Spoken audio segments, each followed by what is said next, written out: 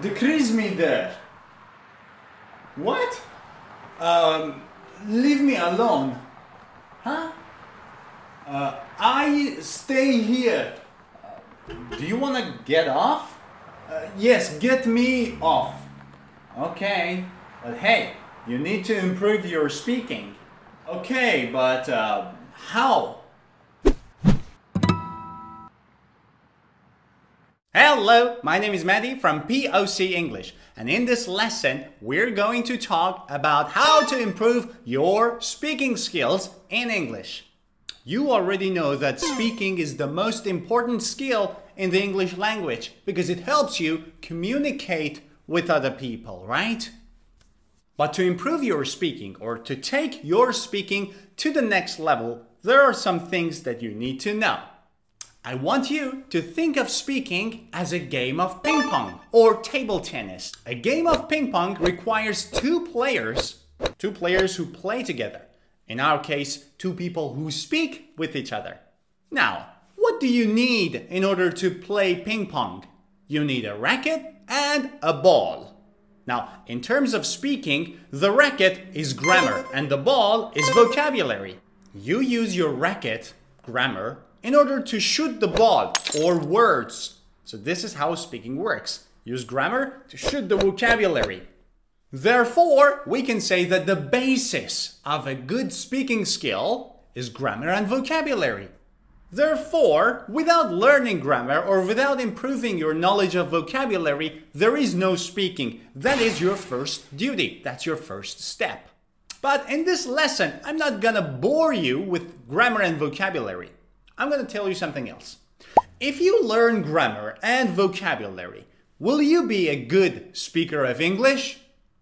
No! It's like buying a ping pong racket and a ball. If you buy a racket and a ball, will you be a professional ping pong player? Of course not. Now it is time to learn the rules of the game. How can you play ping pong? Theoretically, you should become familiar with the game, right? That's the same with speaking.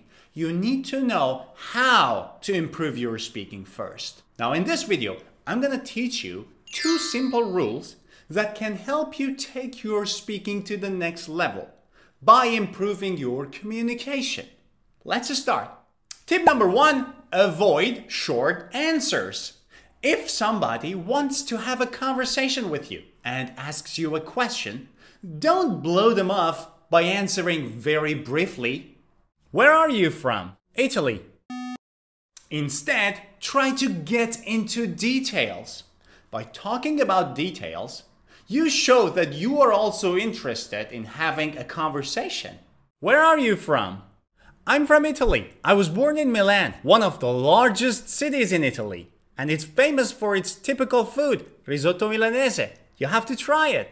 That is much better. Now again, think of the game of ping pong. If you hit the ball, but your opponent doesn't return the ball, the game is over.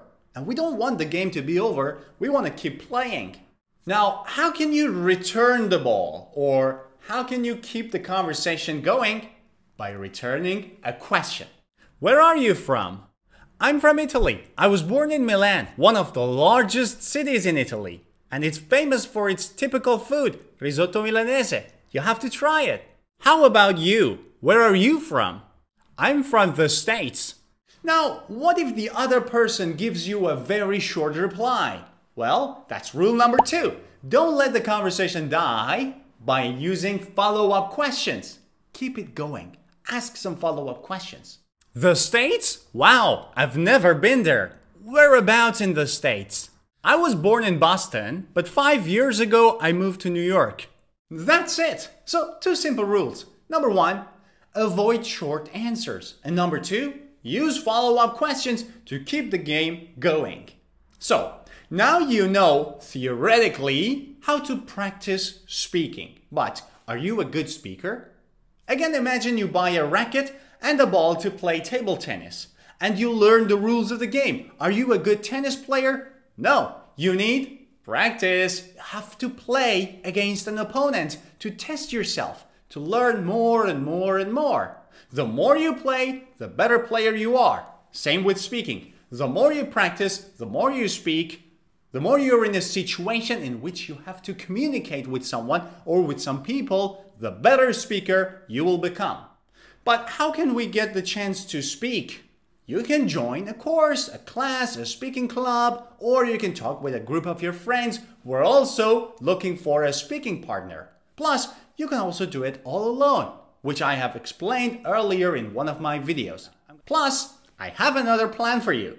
So, as I said, the basis of a good speaking skill is grammar and vocabulary. And the next step is to try to use the grammar and vocabulary you have learned in order to speak with someone. That is what I do in my online English courses. I offer 3 courses for 3 different levels: beginner English course, intermediate English course, and advanced English course. In each of these courses, you will learn grammar, vocabulary, and you will also do lots of online exercises and quizzes to make sure you have learned the grammar and vocabulary perfectly well. Plus, you will have my support as your teacher and you can ask all your questions to me. Is that it? No! Big surprise! As of next week, I am going to start weekly live speaking sessions with all my students who have joined the courses. So we will get the chance to talk to each other as a group. That's a perfect place to improve your speaking. I will be there, other students will be there, and we can do this once a week.